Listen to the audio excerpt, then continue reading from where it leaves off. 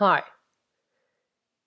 Today we're going to go through a simple debugging session showing how we pinpoint a deep watch that's causing an app performance problem in an AngularJS app. I came up with this idea after having to help two different clients with this exact same problem literally in the last couple of weeks.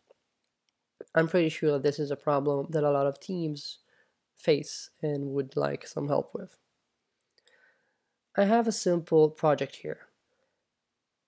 Before we begin, I'll stress that the example project itself is contrived, of course. I can't show you real client code with tens of thousands of lines of code. And so things here you might look at and say, I'll never do this in a simple app. But trust me, you'll do similar things when your app gets complicated enough.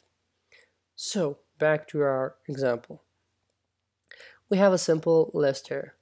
And let me just scroll through a bit for you to see that scrolling isn't really smooth. Okay, I'm trying to scroll as fast as I can, and yet, as you can see, things jump and lag. Usually when I see this kind of performance issues, it tells me that the digest cycle is most likely doing too much work in an Angular app.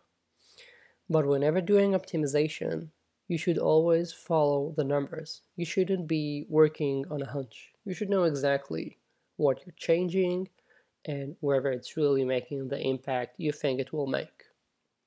To do that, first of all, my go-to tool in these situations is to whip up ng-stats.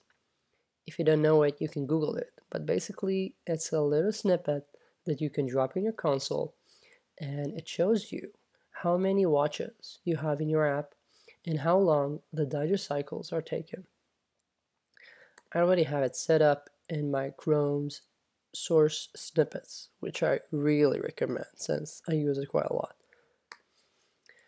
Right from the get-go, you can see we have 16,000 watches, which I know sounds a lot, but you'll see eventually after we do our fix that we have the same number of watches and things are way faster. The real problem here is you can see all the digests that are being invoked, and that on average I think a digest is taking 120 to 140 milliseconds here. That's a huge number for digests, okay? Once your digests take more than a couple dozen milliseconds at max, you're going to have real bad performance issues, which is what we're seeing here. You can see ng-stats is coloring all in red, telling us things are really bad. And yeah, thanks, we know. This helps us make sure that indeed the problem seems to be the digest, but how are we going to pinpoint our source code, the exact line that's causing this? Okay. What I usually do now, let's just first refresh to get rid of ng-stats. What I usually do right now is whip up the developer tools in Chrome, go through the Profiles tab, and start a quick profiling session, okay? Just need to do a JavaScript CPU profile, start it, let it run for a few seconds, stop it, and let's see. You see all these peaks, and each little peak says that some work is being done. The whole recording is about, I think, 5.5 seconds.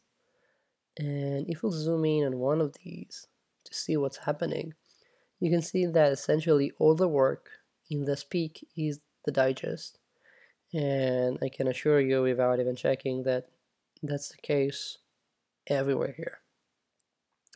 Hovering on the digest shows us that the aggregated total time of the digest is almost 4 seconds out of our 5.5 seconds recording. So as you can see, the digest is what's going on here. But that's not helpful. We already have the feeling. We want to know what in our code is causing digest to take so long. The next step is to look below the digest, and you can see that it's calling a lot of equals. This equals is angular.equals. You might know it as the useful function Angular provides you to do a deep comparison of two objects and make sure that they're the same. Every time when you see a digest calling Angular.equals, you can be sure that it's because you have a deep watch. Okay, let's recap.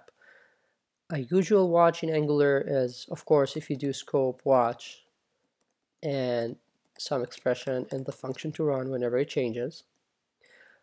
When you have bindings in your template, there are also, of course, watches.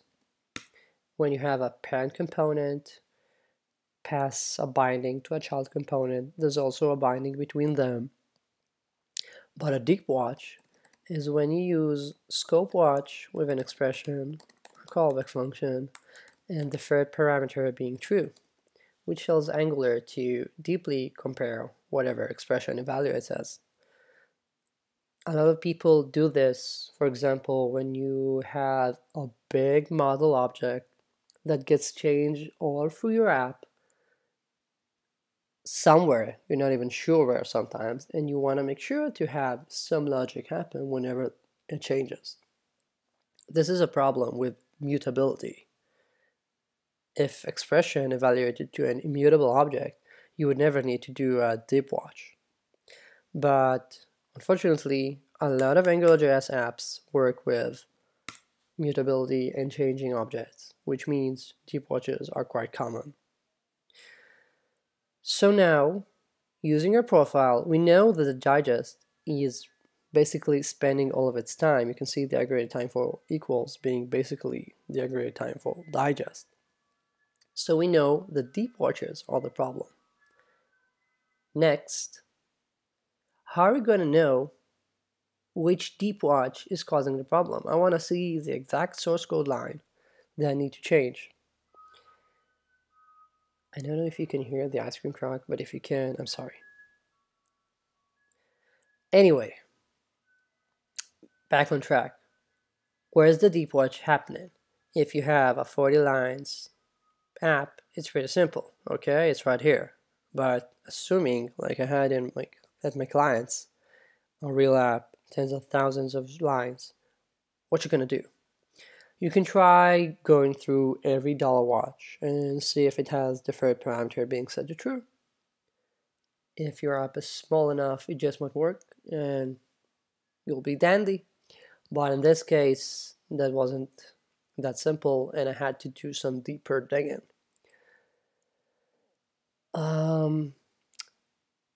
My trick here is a bit of a hack, but I can tell you it's been helping me for years now. So when push comes to shove, you sometimes have to do this and find the exact problematic source line. What is it?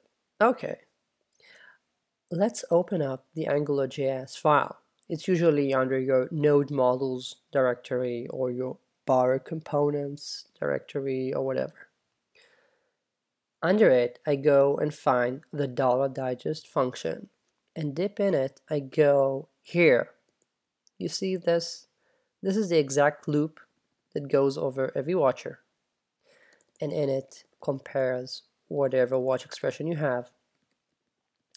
The line here says if the watch has .eq equals, which means it's a deep watch, then use Angular equals. This is the culprit. What I want to know is which expression here is happening, so I'll be able to find it in my code. There's no easier way to get this other than change Angular a bit. So yes, this is a hack.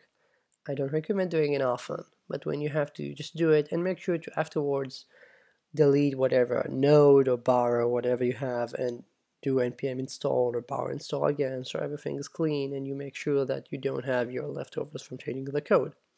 But what I do now usually is this. Right here, I check if the watch is a deep watch, and if it is, I make sure to print it. Just like so. And I print watch.exp, short for expression, which is the first parameter you provide the watch.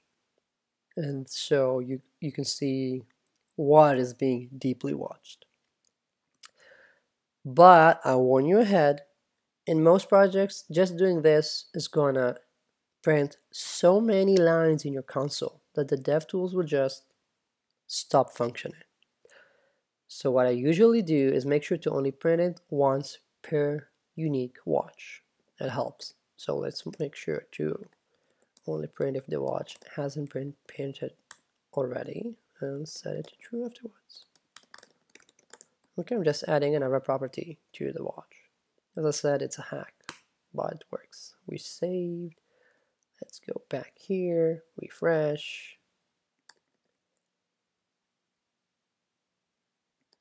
Okay, things still work. Let's go to the console. And you can see all of our prints, and they all come back to this single watch on this.all. Now, if we go to our code and search for this.all, you can see this dip watch. Nice. It's a lot easier to find the source code line when you have the exact watch expression. And of course, we need to get rid of this true. You can, as a workaround, sometimes say, okay, I don't need to look at this whole big object. Maybe I can just deeply watch something that foo.bar, which is a lot smaller, and so the watch will be faster. Maybe you can just say, I don't need this dip watch at all. What I usually recommend is to change your code to use one-way data flow. And so whenever this at all needs to be changed, you don't change it mutably. You do not edit the actual object itself. You create a new instance of it, a new copy, change whatever is needed inside that new copy, and then change this at all to point at a different object. That means that you can use a simple shallow watch instead of a deep watch, and everything will then be working great. Let's say we did it here in our contrived example, so now we're safe after removing our deep watch and changing it to a shallow watch. I'll just say again, we're not removing the watch at all, we're just changing it to be faster. And now, once we refresh, see how much faster things are. Okay, that's before and now. Zoom! This is how things should scroll. And let's make sure. So you'll see I'm not just saying crap. We'll run stats again, and you see we have the same exact number of watches, but our digests are now like 2 milliseconds, which is not a problem at all. Great! I hope this helps you, and I hope you will be able to make your apps speedy as well. If you like this, please go to my site and subscribe to my newsletter. I have lots of good stuff just like this, and I promise you to help you make your apps better. Cheers!